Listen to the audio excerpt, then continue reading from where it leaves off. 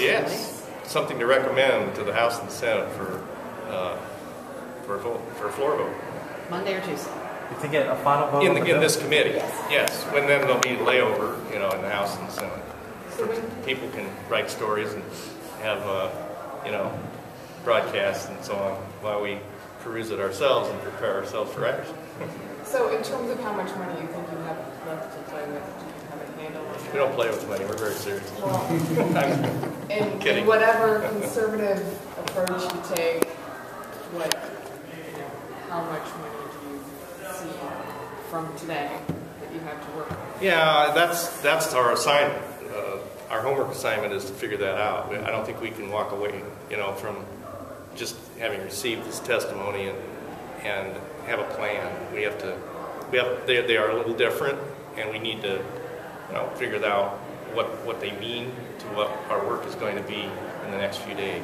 Exactly. We have to take the projected figures of both open and LLC, study them to see how they're combined. We have to how we take a look at them to see what is which. The Medicaid funding, spending levels. We have to take a look at that and see how that blends in with any revenues coming in. That's the TIM and LLC reports. So this takes a little more work in progress for us to really get a clear handle on actually where we stand right now. I got to bring you back. The two projections?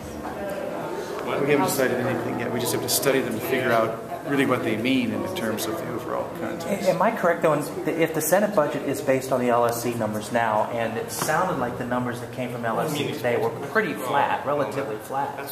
Where is there any additional money? I gotta leave too. That's what we have to take a look at. I got to start.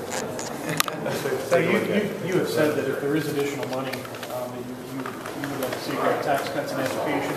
Is that still where you are? I think that's, our chamber, again, our top priorities were, as I said earlier, job creation, making Ohio a better place to do business. And part of that is elements of tax cut. And the House has done both of their tax cuts on that, as well as workforce development and education.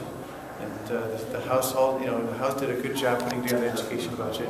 Our education budget, as you've heard the numbers before, the largest increase in a decade, 11% increase over 2 years. So I would think the preference, and I can't speak for my caucus, we'd have to, as we work this through, I'll get the number of my caucuses, the conference committee discussions. But we made a pretty strong, clear statement that those are our priorities. And what Ron just said, that was the House's concerns too.